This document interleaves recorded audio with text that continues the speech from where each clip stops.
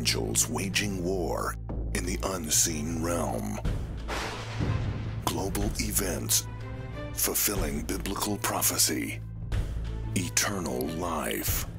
What lies beyond mortality?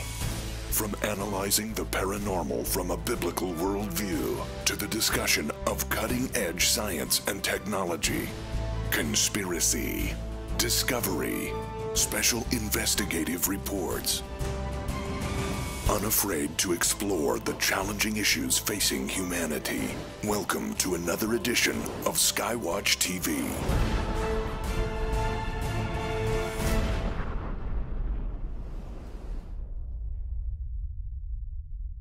Contrary to popular belief, the United States did not win World War II. Welcome to Skywatch TV. I'm Derek Gilbert. What does that mean for those of us living 50, 60 years after, 70 years after the fact? Our guest has written a new book that gets into this, and the implications are rather ominous. He is a veteran broadcaster, author of many books, including his new one, which in typical Steve Quayle style is a two-handed work, Empire Beneath the Ice, How the Nazis Won World War II. It is our honor to welcome back to Skywatch TV, Steve Quayle. Steve? Hey, Derek. Good to be with you. Boy, I'm excited about talking about the contemporary headlines of today being directly linked back to the closing days of the official close of World War II. Mm-hmm. And as I make the case, most people in the United States are unaware that we went to war with the remainder of the Nazi Party in the South Antarctic and in especially the South Atlantic. And prior to the closing of when the Nazis knew they were going to have to basically hightail it out of Germany and all of their occupied territories, they sent a flotilla to what's called New Schwabenland. Mm-hmm. New Schwabenland was based on the exploration that the Germans did, who staked out Antarctica 20 plus years before the official close. So the fascinating thing about how history records it, I think it was Churchill said that all history is written by the victors.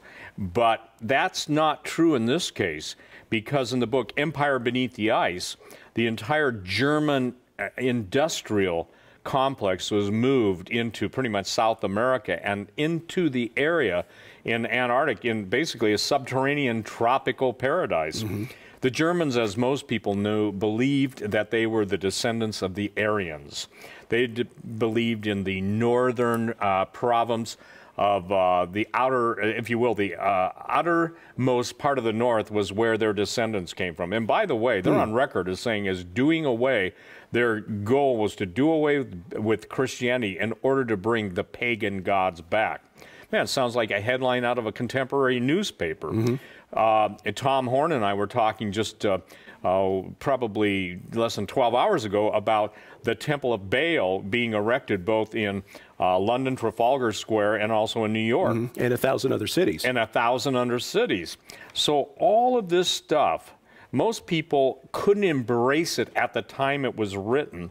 I find it interesting when the Lord moved on my heart, Derek, to put out Empire Beneath the Ice, it was because the whole unsettled nature of the advanced technology of World War II, and as you and I were talking during the lunch break, what happened to, I would say, the projected surrender of the German government, we under the presidents that were, following both under Eisenhower and Truman before him, we basically brought in all the Nazis. Right. We brought in the top scientists and the OSS, which was the equivalent of their SS and the Nazi intelligence organizations. We incorporated all them into our intelligence, our aerospace, and for the record, there's nothing in the U.S. aerospace industry that basically wasn't under the command of one of 250 Nazi elite scientists or industrialists. So the end of World War II, we're told the German government surrendered. Of course, the official history is that marked the end of World War II. It was over. It was done. Germany is now an ally of Britain, the United States, Canada, and the West.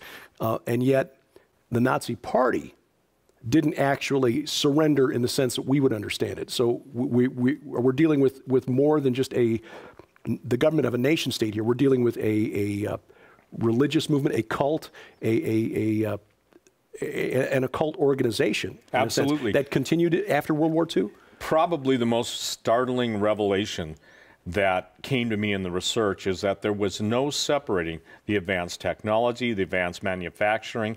There was no delineation that this was just a bunch of German scientists from the beginning of the 20th century just applying the physics that they learned there.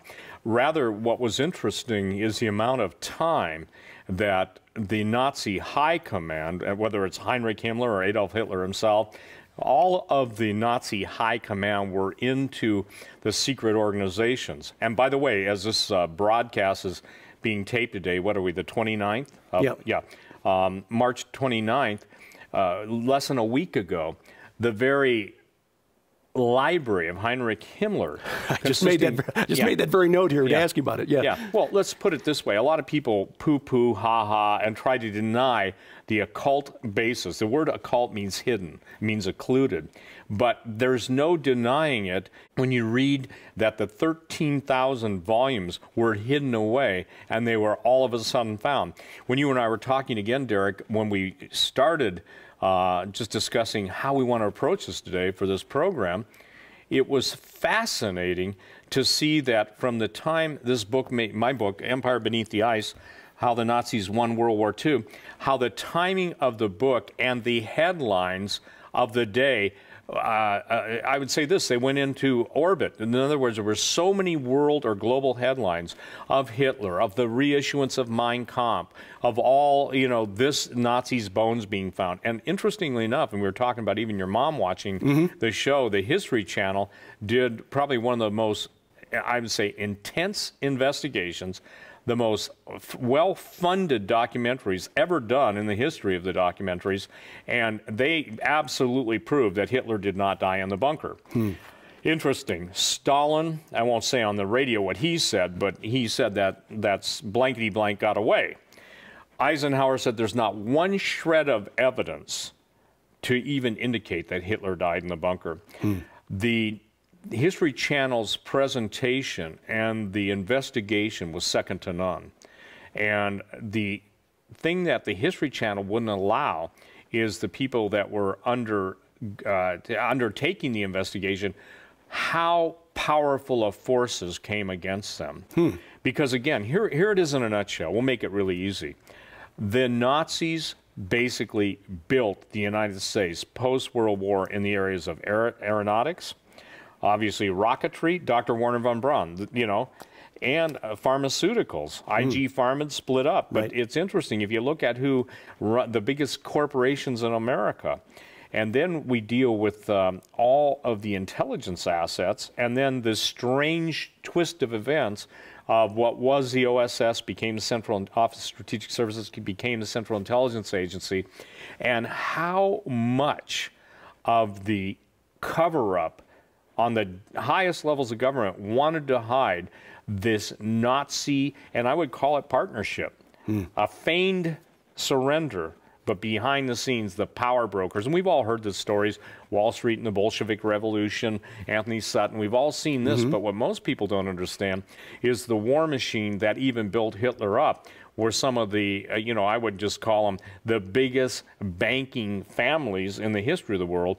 But also now we see, as we're doing this television interview, we've got the biggest banks now controlling all the money of the world. Give me control of a nation's money, and I care not who writes its laws, a famous statement. But we're at a point now where the Antarctica, who would have thought of this? I didn't know this. I mean, I knew I had to write it. I didn't know. But where you would have the Pope, you would have President... the entity in the White House, that's how I refer to him. And you would have the Patriarch Kirill, the head of the Russian Orthodox Church, all headed to Antarctica and having secret meetings. Remember this, and I think it's important, ladies and gentlemen, you understand that when an official version is given to the press, that's not the real version. So what we're talking about is a timed meeting for the leaders of the world to go to Antarctica. For what purpose? Well, according to sources that volunteer this information to me, I can't know this stuff unless someone tells it to me.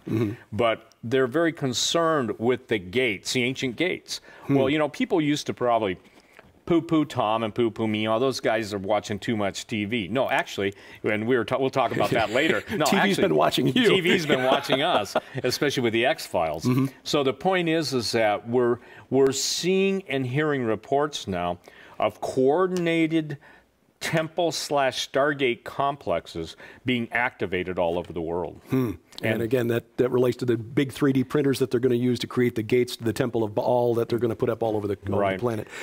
Let's talk about the significance of Antarctica, because this is an aspect of human history, 20th century history, that I've heard about, and it's always been intriguing, but I never really understood what was going on. What was Operation High Jump all about? What significance did the Nazis really place on Antarctica? Well, Antarctica, the Nazis pretty much staked it out.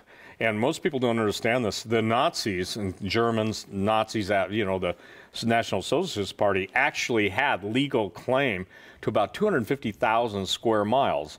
And again, they called it, not Antarctica, they called it New Schwabenland, okay? And it's like SCHWABEN, you know, Schwabenland. And it was based on the exploration ship, New Schwabia. And what the Germans were able to establish is that underneath the ice canopy, there's a hidden world. It was almost like a paradise. And see, that fits a lot of the ancient myths about Shambhala and all this stuff that the New Agers have grabbed onto, not knowing the real history. So it's fascinating that the Germans also had U-boats that weren't accounted for. There were official records of U-boats, but they have the 21 series U-boat that was kind of like an underwater freighter. And what was fascinating is they claimed it was the size of an aircraft carrier. Wow. Well, a lot of people can't relate to that, but just in the last month, there were 2 Japanese equivalents, because everybody was spying on everybody, okay? But the thing that the United States government couldn't get away from was all the reports of all the U-boats they couldn't account for and the secret weapons they couldn't find being transferred to Antarctica. And now, most people know this, that even the entity in the White House went to Patagonia, that's the president, and Patagonia is the land of the big feet, giants, not Bigfoot, the hairy creature, but big feet. And Ferdinand Magellan went into great detail. So now you've got the story in the special operations community of these giant, pun intended, tunnels, and they're giant, going all the way from Antarctica into Patagonia. And so what's fascinating is what we found, Derek, is that Hitler had an obsession with tunnels. And when he sent out the Ahnenerbe, it was a special group within the SS, which, by the way, stands for Schwarze-Sonne, which, forgive my German, but that means black sun. Right. And interestingly enough, that David Bowie just died, his Black Star. Black Star. Right. So when you're talking about Black Star and Black Sun, you're talking about the occult world of Lucifer and the inner world of hell. And fascinating, Admiral Byrd, who is well known, the most amazing polar and South Pole, both Antarctic and Arctic explorer, he basically had his journal, and they silenced him, okay, after Operation High Jump.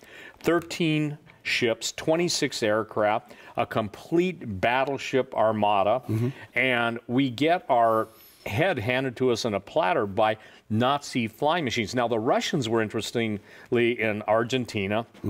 They were watching all this. They actually filmed some of this stuff, the encounter of the ships, the airships, that were able to fly at 25,000 miles plus per hour. Well, talk to anybody that's ever been flown a World War II aircraft, even, coming into the jet aircraft, the early age, and there's nothing that could compare with that.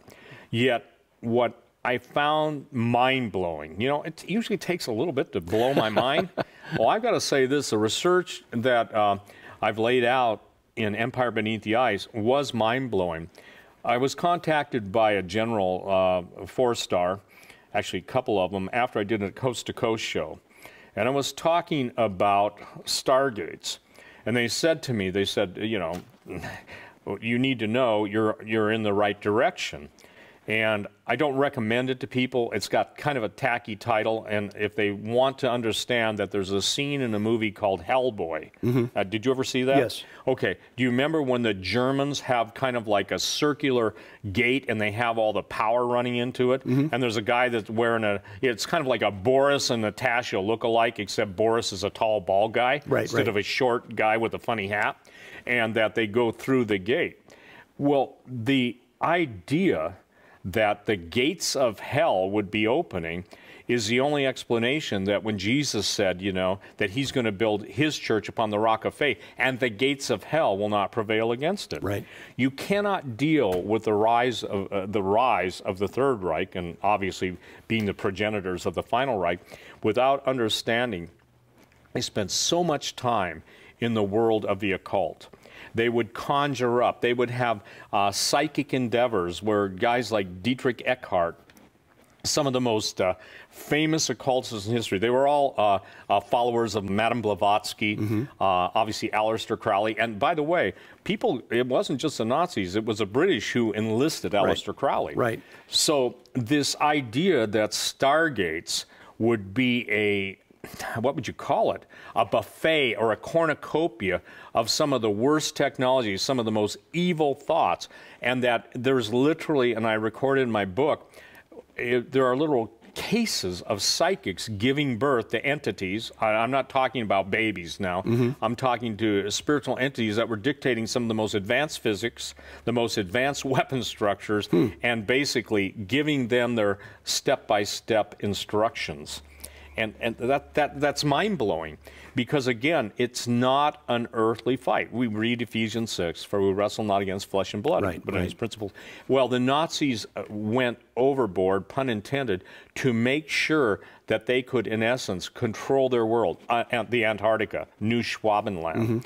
And what's fascinating to me, when Admiral Byrd was basically his aircraft prior to this time was sucked into a hidden earth, you know, he met the guy called the King of the World, okay? Now people, this is history. This is the Byrd Diaries. People always, you know, the skeptics will challenge everything. Unfortunately, they're getting their orders from the guys who are controlling everything. So the fascinating aspect of Byrd, he met with the King of the World, and he was showing their flying, quote, saucers. And as you held the front of my book up, this, by the way, is an amazing illustration. Go ahead and hold it up. This is under the Antarctic. What you see, the hole, is the hole in the northern, in the South Pole. There's also one in the North Pole. And the design for these was literally a function of a psychic dictation along with different engineering drawings that had existed by the people who were the occult engineers. You know, you talk about imagination. Well, in this case, they were they were stenographers from, you know, from hell, or stenographers for the mouthpiece of hell. Yeah, it's sort of an echo of what happened in Mount Hermon when the Watchers came down and gave technology to the, humanity back then. So the mission of Admiral Byrd was to do what? Was it to eliminate? Basically, to identify, destroy, and eliminate the last vestige of what they believed to be were the Nazi holdout under the ice and in the Antarctic. What they met was with total defeat. It started in August of 1946 and ended in February of 1947. There are actual Russian spy, you know, photographs, movies of the absolute taking out of the U.S. aircraft, you know. Wow. And so obviously the technology dictated the different terms. It appears that an agreement was made, and the agreement was made that, that the United States would maintain its, what I would call false victory, but that they would take, their hierarchy would take their orders from the German hierarchy, who was simply submitting to the king of the earth and all of the techno, let's just call them what they were, techno entities, okay? And so this is a part that most people find absolutely sometimes impossible to believe. But I'll tell you, as I footnoted this, as I continued on with this, it got deeper and deeper, but it wasn't becoming more mysterious. It was becoming clearer. How did the U.S. government explain, I presume that these battles fought by Admiral Byrd and his forces were unsuccessful, that there were losses of American soldiers, Yes, American airmen. How did the U.S. government explain that away? Well, first of all, they wouldn't acknowledge it publicly. It was top secret, and the only time they ever mentioned it was a scientific expedition. Unfortunately, there were no scientists on board, okay? And you usually don't send aircraft carriers, destroyers, and, you know, all the sophisticated. By the way, in those days, they had to have their prop planes with jet assists on them, you know, just because of the temperature, and you're dealing with vast areas of area in the Antarctica you had to cover. But again, the fascinating thing was that Byrd, in his original writings, you know, keep in mind, this is 1946-47. Byrd in his previous expeditions would talk, even as they were going to the North Pole, that as they got further and further north, it got warmer and warmer, not cooler and cooler. Same thing south. It got warmer and warmer. There's a couple of recent photographs. Up until they released the recent photographs, NASA, there was never a photograph where you could literally see the entire polar ice cap or the South Polar ice cap from a satellite and giant holes. That's just as Admiral Byrd. Now, Forrestal, James Forrestal, we got to deal with him, because he was the actual first Secretary of the Navy during this time. Well, Forrestal wanted to tell the people what the Byrd expedition, he wanted to come clean with all this stuff, okay? And it's recorded because his brother, and I forget his name, but his brother was briefed at length, you know, by the first Secretary of the Navy, I'm sorry, first Secretary of Defense, that this was basically what we would be fighting with and dealing with. Even Admiral Byrd, before Congress, said, we're going to have to deal with people that are able to fly from one pole to the other in a matter of minutes. Well, you can calculate the distance, you know how fast you're flying. So the fascinating thing is, Secretary of Defense Forrestal gets thrown out the third story of the Bethesda Naval Hospital on the very day he was to be released. His brother they claimed he was crazy. From the time of, and I'll call it what it is, you know, never be politically correct, always tell the truth. But the point being is that he was ordered and he was, in essence, murdered, to shut him up. And the fascinating thing is that when you see those who were familiar with it, from that point on, Admiral Byrd was put into seclusion, only came out a couple times before he passed away. So they shut him, you know, it's not only shutting someone up, it's shutting them down, you know. So this was an amazing case of shutting them up and shutting them down, in his case permanently. Byrd died of natural causes. Now, Byrd's diary comes into, the Nazis were looking for a place called Hyperborea, okay? That was a great frozen kingdom of their ancestors.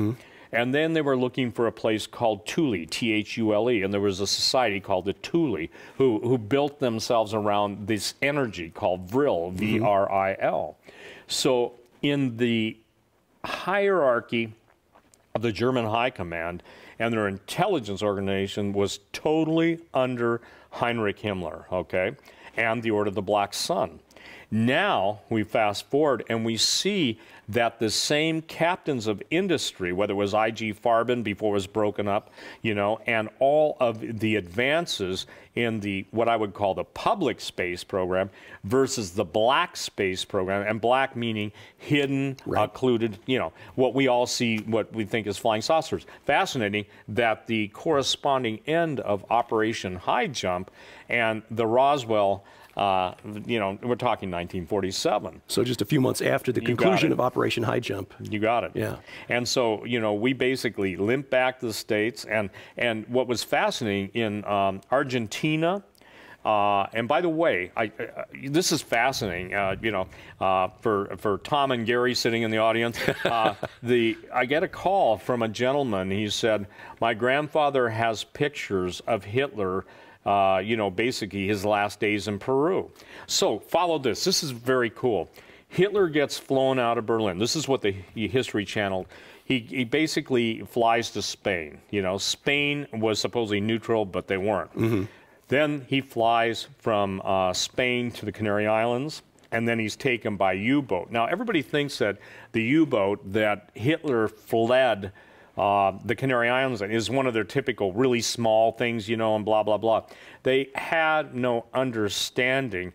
They assume he went out on the U-boat. There's evidence of eyewitness testimony he went out on something in a saucer. Now, these saucers come out of the water. It's very cool, okay? And, you know, as the technology was so sophisticated then, the weapon systems were so, and they were thousands of years in advance. And so with the advanced weapon systems, flying machines, and everything else, you can understand anybody who controls the past. It's kind of something we use over and over when we're interviewed by you, and even in our series True Legends. They who control the past determine the future. Right. So if we know that they had all this advanced technology, because again, you can't go basically from stone carvings to advanced physics, you know, on your own. Then you go back, and the Germans were really captivated by the battles of ancient races. So the Anunnaki, which basically means the ancestral heritage, they would spend all the money they needed, and they'd go all over the world. And guess what? This is something that was fascinating. Dr. Mengele, Dr. Death, he was concerned, the two things he was looking for more than anything, you're going to love this, is giants and dwarfs, okay? Interesting. Giants and dwarfs. Now, Mengele pretty much is given the father of twinning, being able to produce. But twinning was so successful that one little town in Brazil, they had, you probably read about it, you know, there's even a movie made about it, but they had 200 sets of twins, okay? So Mengele, Dr. Joseph Mengele, was active in both Argentina, Brazil, and Peru. Now, Peru is really important. That's where Hitler chose to hide out in the predetermined and pre-designed underground cities of Peru. Now, go ahead. Well, unfortunately, we're running out of time here. But I thought this was an introduction. This is the introduction, because the next program will have to take us into the present day and how this is impacting us in our 21st century world.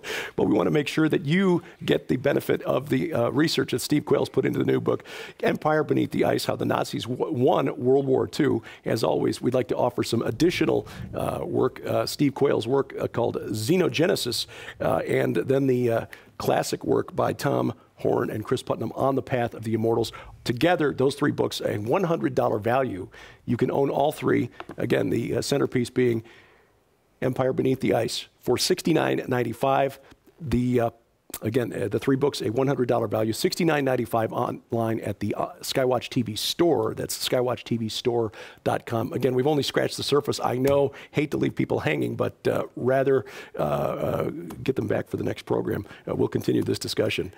Thank you, Derek. Steve Quayle, the book Empire Beneath the Ice, How the Nazis Won World War II. We thank you for watching as we keep watch. I'm Derek Gilbert, and this is Skywatch TV.